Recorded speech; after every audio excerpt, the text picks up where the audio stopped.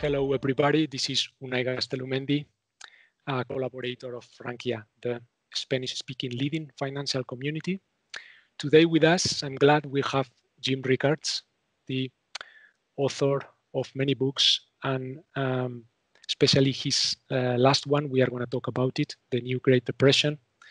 He's been so kind as for accepting this interview and talking about his book and many other areas that I would like to explore with him. Thank you for joining us, Jim. Thank you, Unai. Great to be with you. I'd like to start with a topic that you delve a lot in your book, that is the anti-COVID measures that different governments and politicians have implemented. You are kind of very critical to the official narrative. We like that. But the question is, we know that the politicians are not the sharpest knives in the drawer, right? Right. But is there anything more to that? Is there, because they cannot be that reckless. So is there an agenda behind? There may be. I wouldn't underestimate the recklessness or maybe just the stupidity of a lot of politicians, but leaving that to one side, I say in my book that lockdowns do not work. Closing restaurants, bars, nail salons, bodegas, boutique shopping, closing all these things down does not work to stop the spread of the virus. It does destroy the economy, and that's what we've done repeatedly, now doing it again in the United States right now. There was evidence to support that view last spring. I wrote most of the book in May, June, a little bit July. Then I was able to update it a little bit in October. So it's very fresh, as it comes out now. But that evidence was there in last May and June, and I said that in the book. Since then, far more evidence has come out to support that view, that lockdowns do not work to stop the spread of the virus. And just to give a concrete example, in the United States, we have 50 states. There was never a national lockdown. Each state, each governor made up his own rules or her own rules. So you had some states like California and New York that had extreme lockdowns. You had states like Florida that had a moderate lockdown. And then you had states like South Dakota that had no lockdown. The governor just said, well, we're going to leave it to, we're going to educate people, but we'll let people make their own decisions. The same was true around the world. Korea had an extreme lockdown. Sweden had a moderate lockdown, I would say. And other countries did very little at the beginning, Brazil in particular, but there were other examples. But here's the point. We have now had enough time to look at, and there are scientific papers by top scientists, the professor of medicine at Stanford University and collaborators. This is not fringe theory. These are the top scientists in the world, have looked at data from 30 major countries and the 50 states in the United States. And what they've discovered is that there is no correlation between lockdown policies and caseload and fatalities, that lockdowns have no material impact on the number of cases or the number of people who die. So which is another way of saying that lockdowns don't work. You can have no lockdown, a moderate lockdown, or an extreme lockdown. You will get the same results in terms of the disease, but you will get very different results in terms of the economy. So you're destroying the economy for no gain. And again, this is very clear. I cite studies in my book, but recently there's something called the Great Barrington Declaration. It's available online. More than 3,000 scientists have subscribed to it, signed up to it. And it says exactly what I'm saying, which is that lockdowns do not work. They do not stop the spread of the disease. So you might ask, well, why are politicians doing it? And that really was part of your question. Yeah. The answer is they're politicians. They have to be seen to be doing something.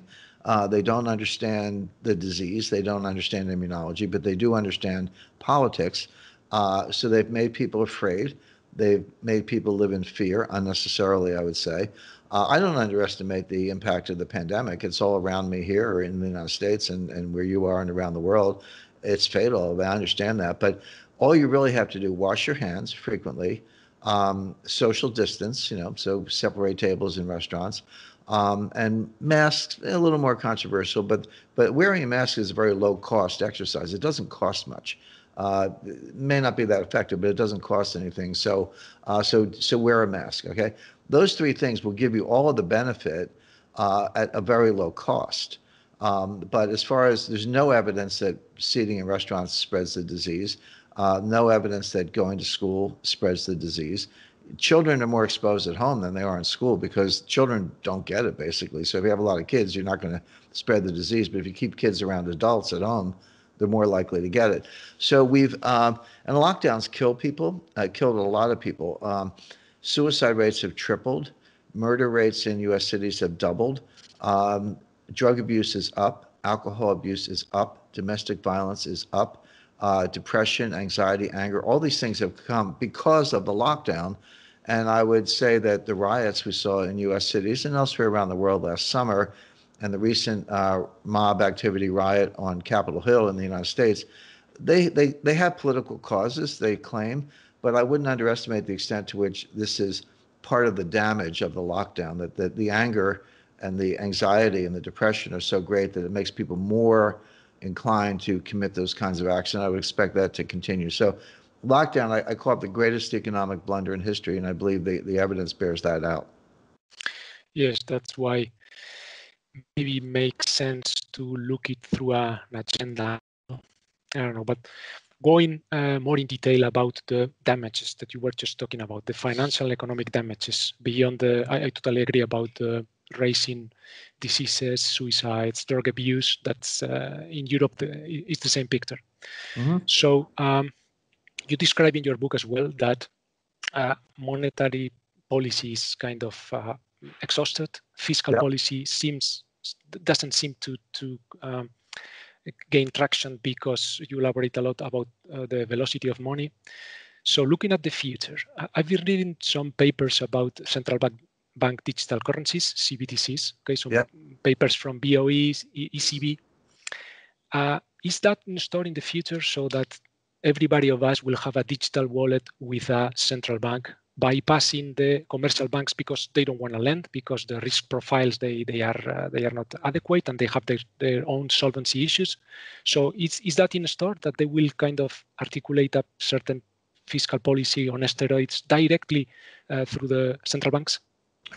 Well, first of all, I would say that everybody in the world already has a digital wallet. It's called a credit card. I have some. I suppose you and the viewers do as well. Or an iPhone or a cell phone is in effect a digital wallet. Central bank digital currencies I always say the dollar is the greatest cryptocurrency in the world. The last time the United States Treasury issued a paper note, a treasury note, was 1980. So since then, I may have a few dollars in my wallet, but the overwhelming majority of all dollar transactions and payments, foreign exchange, trading, etc., are digital, and all of that message traffic is already encrypted. So the dollar is the leading cryptocurrency in the world today. The blockchain, I mean, that technology has been around for 40 years. It's not that big a deal. It has some applications, but the blockchain by itself doesn't make anything more or less useful. It's just an efficient way of keeping records. But when it comes to digital currencies, these central bank digital currencies, what's really going on is they want to eliminate cash. So a digital euro is still a euro. A digital dollar is still a dollar. A digital Swiss franc is still a Swiss franc. It's not as if they've eliminated the currency. But by going to a fully digital mode, and blockchain may be behind it, we may have, we already have debit cards and credit cards, and when I get royalties from my publisher, they wire it to my bank account. They don't send me a check, etc. The point being that if you take that further, what they really want to do is eliminate cash. Now, why do they want to eliminate cash? For two reasons. Number one, if you want to go to negative interest rates, or if you want to freeze accounts, confiscate accounts, or go to negative interest rates, which is a slow motion confiscation, the easiest way to avoid that is to go down to the bank and take all your money out in cash and then put it in a safe place. And for example, if I have $100,000 in the bank and you put on a 1% negative interest rate, I come back a year later, I've only got $99,000 because you took away 1%. But if I have $100,000 in cash in a safe place, I go back a year later, I still have $100,000. You have not been able to take it from me. So if you want to have negative interest rates, you have to get rid of cash because that is a way to protect your wealth. So the digital currencies are a stalking horse, if you will, for a bigger movement to get rid of cash completely. So once everyone's digital, I like to say if you're going to slaughter pigs, you have to get them into a pen first. You have to herd them together and then lead them to the slaughter. Well, if you want to slaughter savers, you have to herd them into a digital pen so that they can be slaughtered with confiscation, taxes, and negative interest rates, et cetera. So that's what's behind it, number one. Number two, what the global elites really want, and you see this in Klaus Schwab, who's the leader of the global elites, the founder of the World Economic Forum and the Davos Conference, et cetera, which is sort of a little treehouse for the global elite, conspiracies. What they want is a global currency, global governance, and global taxation. They know these things are unpopular and they're not there yet, but they're working on them. Well, if you have a completely digital euro and a completely digital dollar and a digital Swiss franc, for example, or Japanese yen, any of them, and no more cash. So now, how difficult would it be just to say, well, now we're going to have a digital world money? The IMF special drawing right is a good candidate, SDR. And yeah, we'll have exchange rates, so it'll be worth a certain number of dollars or a certain number of euros, but we're going to require the 500 largest corporations in the world to keep their books and records in SDRs. We're going to say the oil will be priced in SDRs, et cetera. All foreign exchange transactions will be in SDRs, et cetera. So now, instead of a gold standard, you have the SDR standard, and all the currencies can be pegged to the SDR. But what it really means is that you only have one currency, which is the digital SDR. So this can't be done overnight. This can't be done in one step. But the central bank digital currencies are a large step in the direction of, one, eliminating cash, and two, converging on a global currency, which would be the special drawing right. Now, they can't come out and say that. They actually kind of do. I mean, Mark Carney has said it. I always say that when people are imposing dictatorship or stealing your money, or imposing unpopular forms of governance, they always tell you what they're going to do. The problem is nobody believes them, or they do it in such technical jargon that people don't understand. I was actually trained in international economics and law, so sometimes I feel like an interpreter. Like I go into the jungle, I hear the language, and then I come back and speak it in plain English. I feel like I'm an anthropologist to the global elite in some ways, but they do tell you what they're going to do, but it's very technical, and you have to sort of sort through it. But that's coming. Klaus Schwab has a new book. It's called COVID-19: The Great Reset. This is the playbook for the global plan that I just described. It's not long. It's about 180 pages or so. I read it. It was one of the scariest books I've ever read. It's like a Stephen King novel, but it basically is the plan for everything we're talking about. And now that Trump has been pushed aside, he was almost the last person standing in the way of this, and they're using the COVID-19 panic as a pretext or a screen to push the same plan they've always wanted.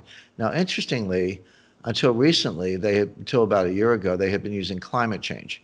The climate, the planet's warming up and we're all going to die and the whole world's going to catch on fire. And so we have to have global governance, global taxation, and global money. Climate change was, I like to say, if you want a global solution, you need a global problem. Right. Most problems are not global because, taxation, Spain can have one tax policy, the United States can have another tax policy, Ireland and so forth.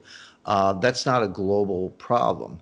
But climate change is global. First of all, the climate change science is greatly is fraudulent.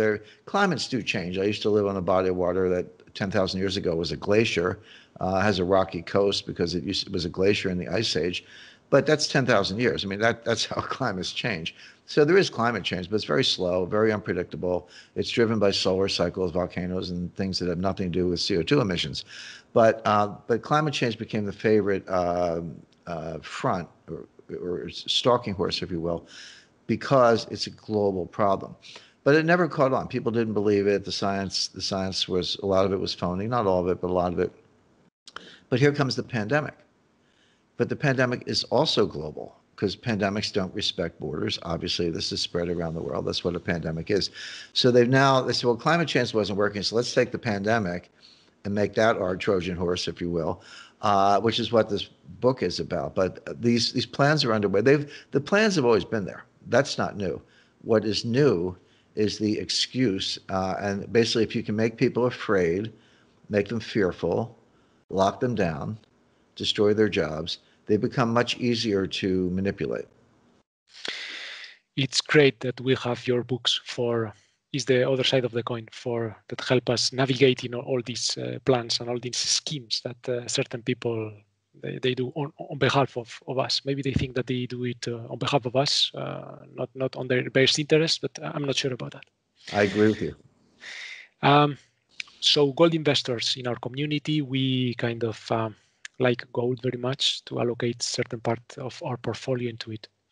In this future of digital currencies, these schemas that these certain people have, how do you see, well, owning gold, I think we agree, but afterwards, will they make us hard to convert that gold in a certain future, in a digital world, to allocate it to something else that we would like to buy, a big purchase that we need to do, or it would be as liquid as it has always been?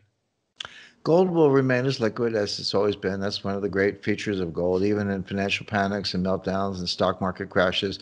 I've never seen a time when you couldn't buy or sell gold. The price is volatile, of course. That's part of the idea. But I've never seen a time when there was no bid for gold. That's kind of nonsense.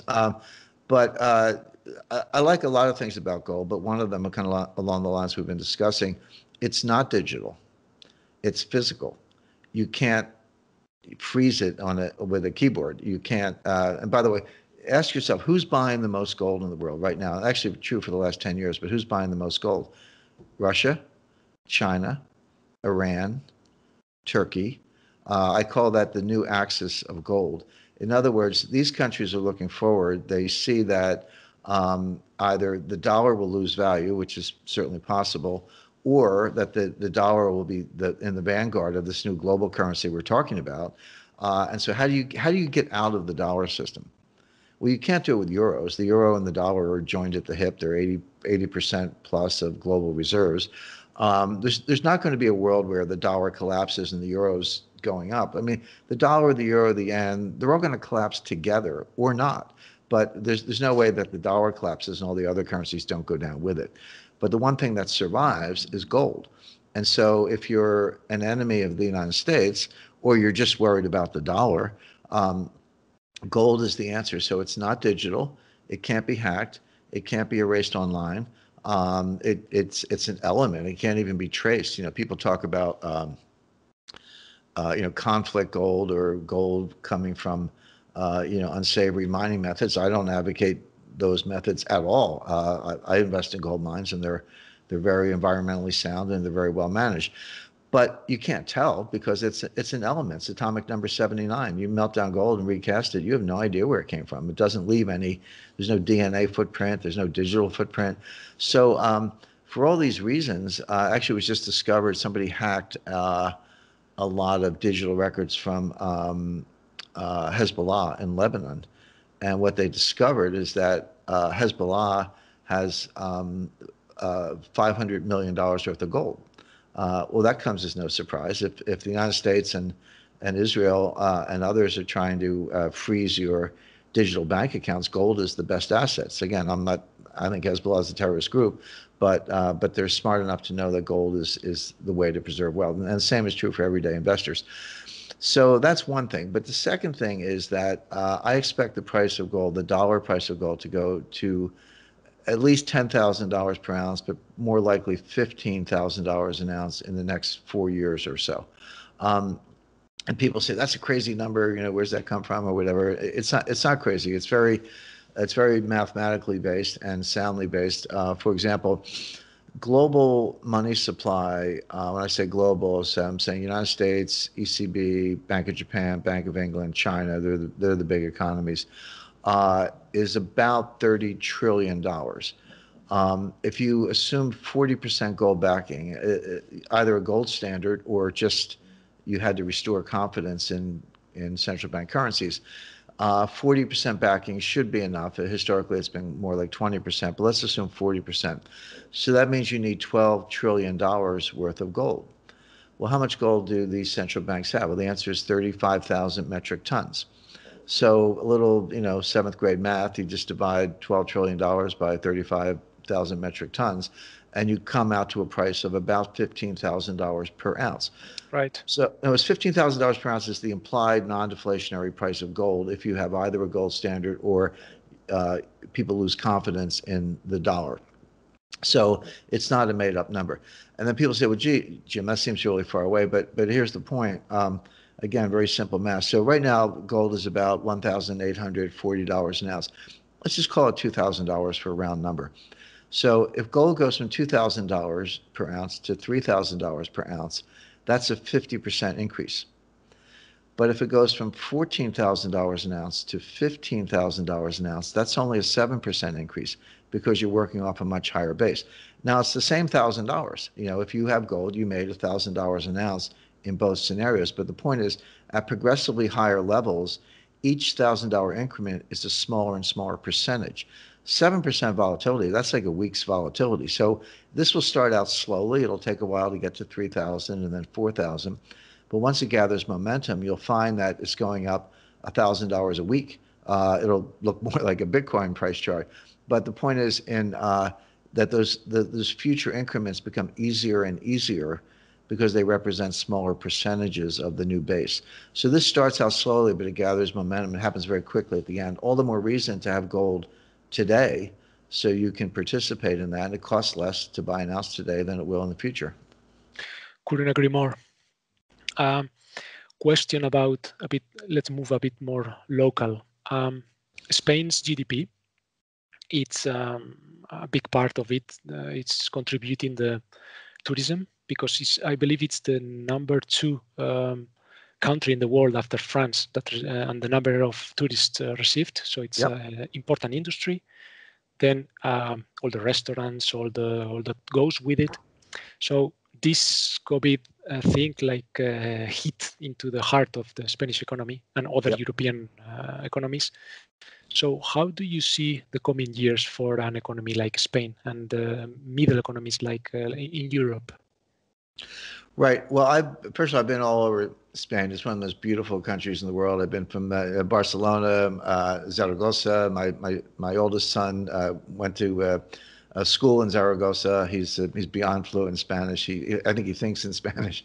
Wow. But I've been to Granada, Malaga, the Mallorca. So I've been Madrid, of course. I've been many places in Spain. Absolutely beautiful country, and yes, a major tourist destination. Well, obviously, it's been badly damaged by the COVIDs. We know that. So the question is, how and when will it come back?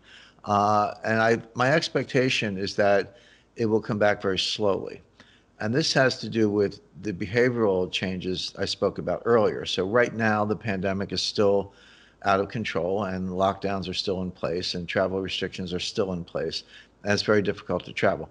Right now, I'm on a world tour to promote my new book, but I'm doing it digitally. In the past, I would get on a plane. I'd go to Sydney and Melbourne and Vienna and Berlin and Madrid and London. And that's how I did my book tour. Now I'm doing it on a computer. We're all in the same situation. But let's just say that the pandemic got under control. It kind of went away, which maybe next year, not this year, but maybe next year, and things started to open up. The question is, has behavior changed for decades, perhaps? In other words, just because you can travel, do you want to travel? Is there some lingering effect? Is there some residual fear? Just because restaurants reopen doesn't mean that everybody wants to go out to a restaurant. Some people do, but we might just be, I've changed. I'm used to eating at home. I'm used to getting takeout food. I'm used to not getting on planes, etc. So that could actually come back very slowly. And that's why I call it the new Great Depression. It doesn't mean declining growth. It does mean growth below trend, weak growth relative to potential. So this is the kind of thing that could linger for 10 years or more. Wow, yes, this is what I thought as well. Um, you often quote Keynes saying that uh, he would change his opinions, his analysis, if circumstances change, right? Right. He's not a static, dogmatic thinker, okay? Correct. So, Bitcoin, has anything changed? Any circumstances changed for you to change your stance on Bitcoin?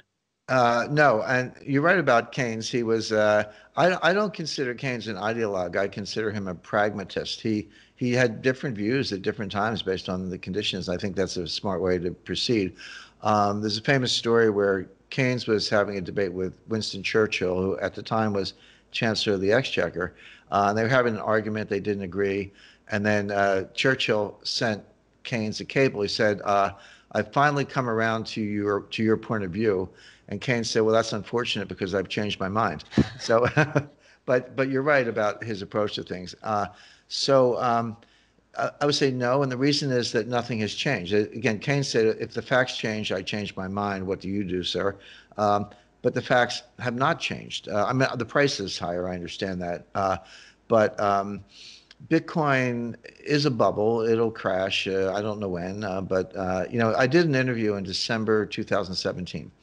And it actually got more than 1 million views on YouTube, but it was a hot topic at the time. But it was about Bitcoin. At the time, Bitcoin was going up almost $1,000 a day, kind of what I was talking about with gold a few minutes ago. So it was $5,000, $6,000, $7,000, $8,000. And so the interviewer asked me about it. I said, well, look, here's what's going to happen. It's going to go to $20,000, and then it's going to crash. And that's exactly what happened. By early January, it was $20,000, and then it crashed about 80% back down to $3,000 or $4,000, somewhere in there.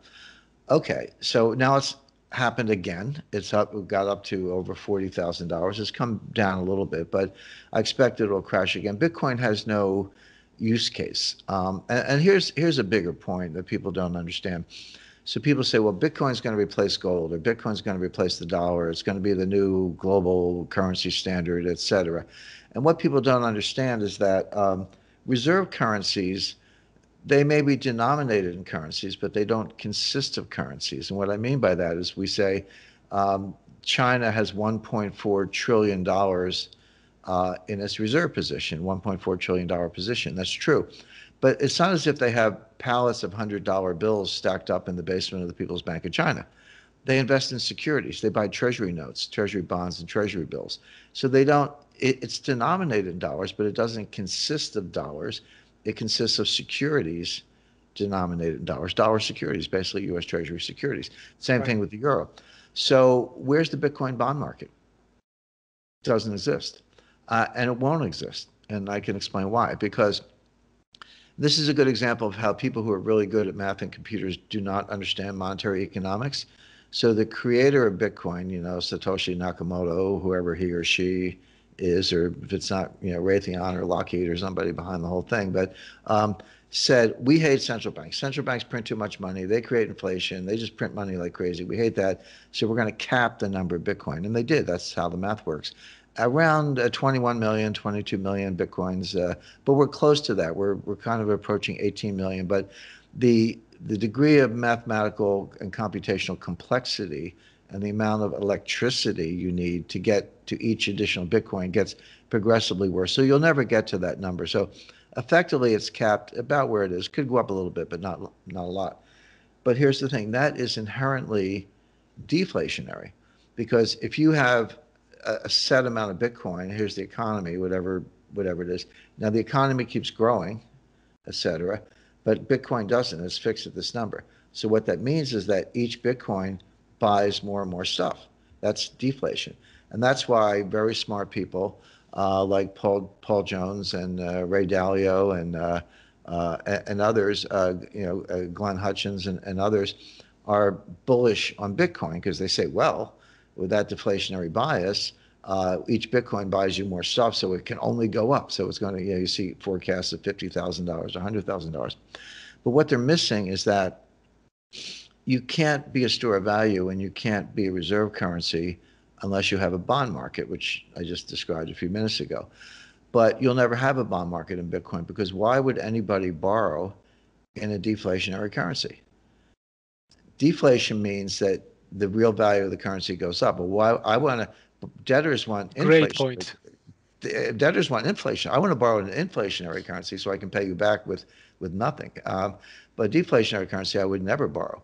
That means you'll never have a bond market. That means it'll never be a reserve currency. Plus, the central banks will squash it. So, it's a kind of gambling. I prefer roulette because you can have a nice drink and I enjoy the game. But I don't. Bitcoin is what it is. If people want to do it, that's fine. I believe in freedom in terms of people's choices, and I respect that. I don't own it myself. I don't plan to, and I think it has the flaws that I described that will stand in the way of it ever being playing a role in the international monetary system. But that doesn't mean if people want to gamble with it, that's fine.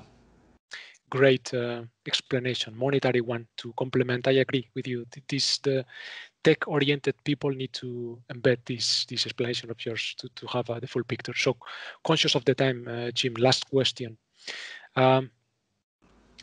Everybody thinks that, looking at Tesla charts, looking at the whole kind of equities rally, that okay, I'm here, but the moment that things get ugly, I would step down and I will cash my kind of benefits, my capital gains and everything. Right. So it will be that easy? That is one. And then second question, what do you think? What's your thoughts about passive investing? That I think both things are linked. Right. I agree completely. So in the U.S., our major stock index is the S&P 500. And it's at an all-time high. Who knows, as we're speaking, it may have just reached a new all-time high. And people say, well, it recovered the gains from the pandemic. It's reached new all-time highs. My retirement account is fully restored. It's all good.